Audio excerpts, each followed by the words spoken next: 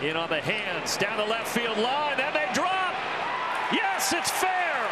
Off the chalk. A ground rule double. The softest of hits. Well, infield comes in. It's not going to matter.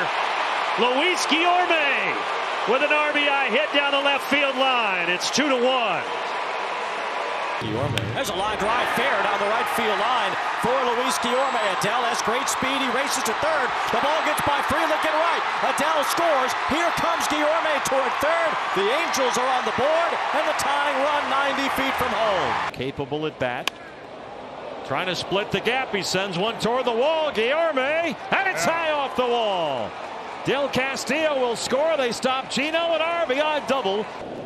Runners on the move, and it squirts through into left. Here comes Lourdes. Luis Guillorme makes it 1-0 Diamondbacks. Boy, he earned that Raby right. Who's been a tremendous addition to the Diamondbacks. He jumps on the first one, and it dunks into center. Corbin held up for a moment. Carroll will score. 13 runs for the Diamondbacks.